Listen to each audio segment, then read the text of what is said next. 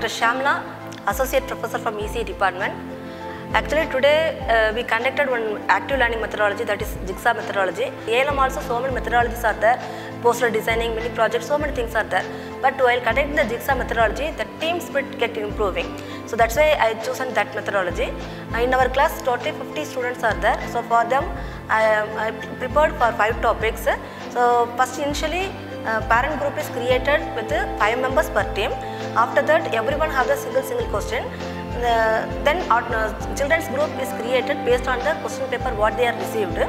After that I have allocated 10 minutes for discussing purpose. So the children group, everyone should actively participate and get some idea from them.